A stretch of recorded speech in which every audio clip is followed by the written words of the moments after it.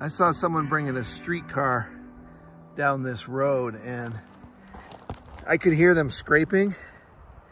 It's kind of funny because you can see all these fresh marks and little bits of steel.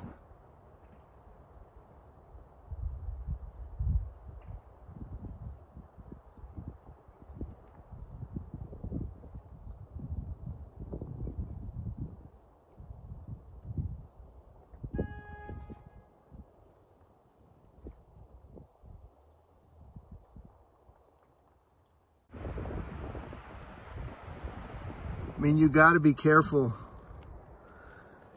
when you're on these roads, and you should turn around. If you bottom out, you got to turn around. See, check this out. This is pretty bad. I mean, their car is like falling apart. Tons of scraping, tons of metal, and then there's these plastic chunks, like literally just sitting on top of this rock here. And down here, like some sort of a plug broke off. And check this out. It was a blue car, like a blue, you know, like a blue street car, like riding pretty low. Like you definitely shouldn't be out here. And this is some sort of bolt. It's blue, and they busted that off. Yep, here's more scraping on this rock right here. I mean, they were desperate to get through here for some reason.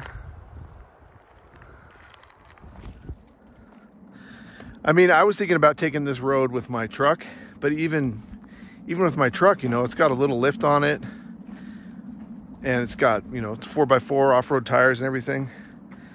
I'm really cautious. I was like, I might not want to do it just because I could kind of bottom out if I hit the rocks the wrong way. But I mean, this was just a really low riding car, and they were following their friends who had vehicles that were a little bit higher off the ground. But once you scrape a rock, oh, there's more damage right here. You gotta stop and turn around and go back out and find an easier place to camp or hike in, you know, park your vehicle and hike in. If you have some place you want to go and your vehicle's not set up for it, it's not a good idea. This is funny because it's like their car is falling apart as they're going down this road. And there's more scraping here, and then there's more plastic bits. I'm not sure what that is, but it could just be like fasteners for the front bumper. Wow, this is funny. Big marks here, and what is this? It's like some sort of a rubber plug. That could be from the bumper, but it's making me think like, I mean, it's rubber, like it's keeping in some sort of liquid. That is bad. I feel like if I keep hiking, I'm gonna see their vehicle up here like totally inoperable. I mean, I don't know how you'd get out. If you get to this point and your car is like you tore it up, then how do you get out? I mean, you're screwed. There's probably some kids like just not knowing that when you hear your car scraping, that's it. you got to stop.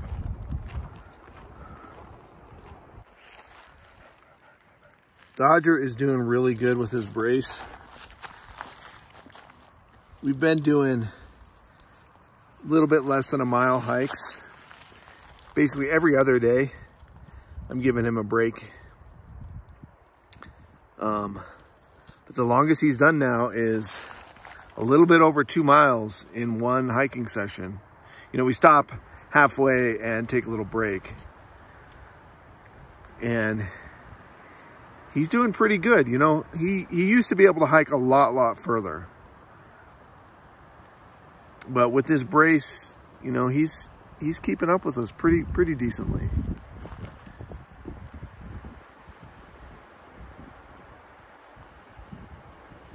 And I got this Velcro reflective collar on for Mr. Echo, because there's a lot of people out here and there's some hunters out, and if he does get away from me, then at least I'll feel like he's very visible.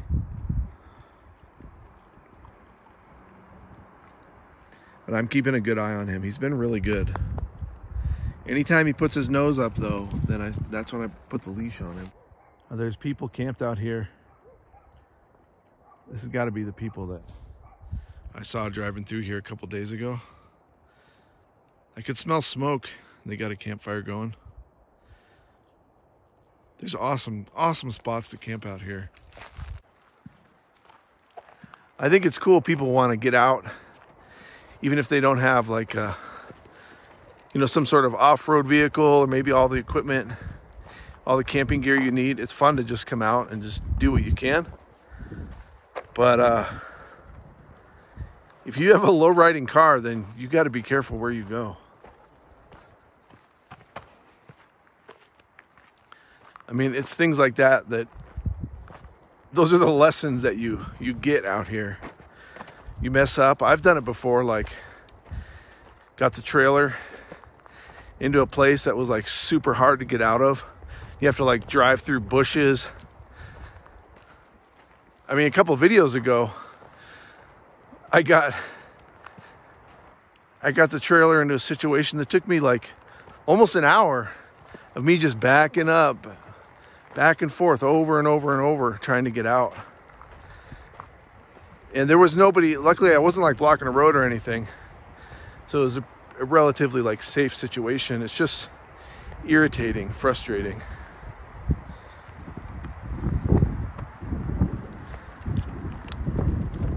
Okay, Echo, go on. No.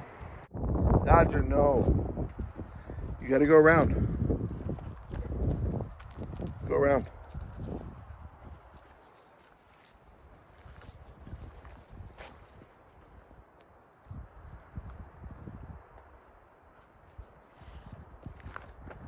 Dodger, no. Go around. Dodger, go around. Go around. That way. Or that way.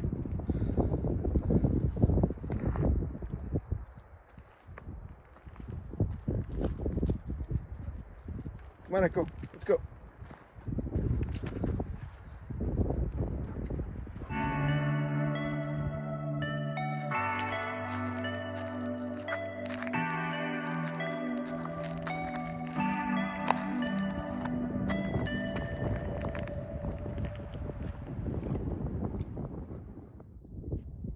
Guys, I messed up again.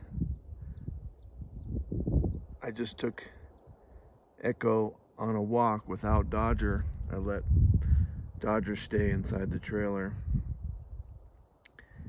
And I was all excited to go on a hike, and we didn't get but 5 minutes down the trail and 2 deer popped out and Echo disappeared.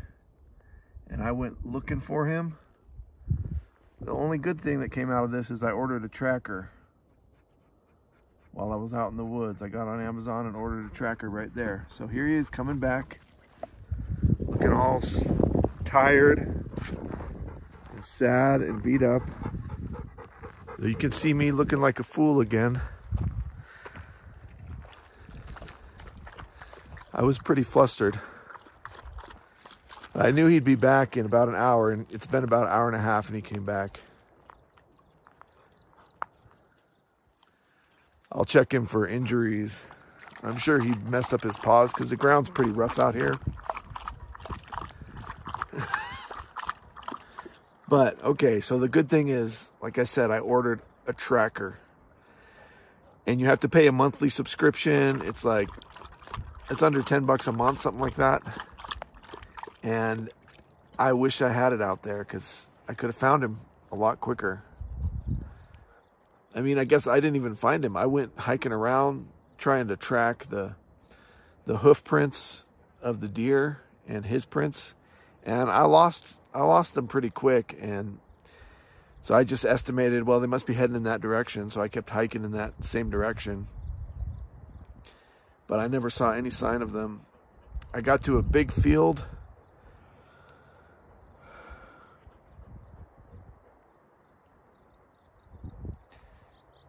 It's my fault,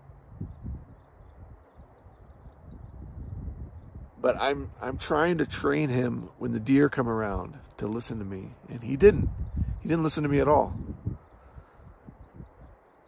If he's on the leash, then that's the best opportunity I have to train him.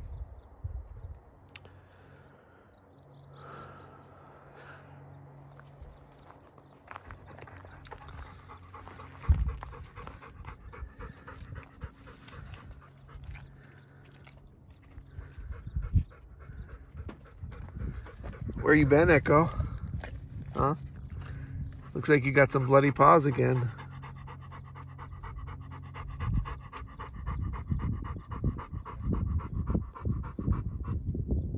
You got bugs on your face.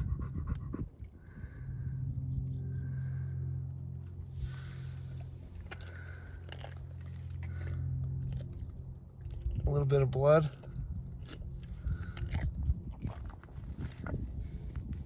How are your pads? Come here.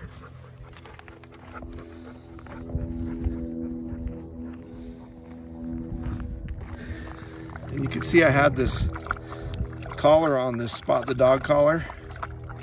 I'll put a link to that down below. That made me feel good. At least, you know, people would see him. And I'd be able to see him in the distance a lot better. And if I had to look for him at night, then I know he's got something really reflective on.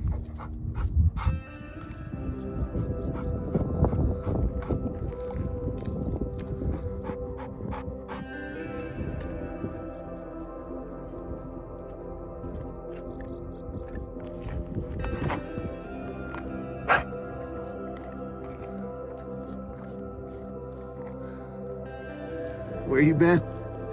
You roll over? Let's see your paw. Not too bad. A little bit torn up. His pads look good. How about this paw? Not bad. You broke a nail. You did break a nail.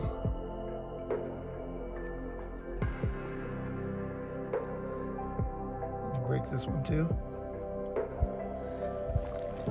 How about your back paws? Oh yeah, those are tore up a little bit. A little chunk there.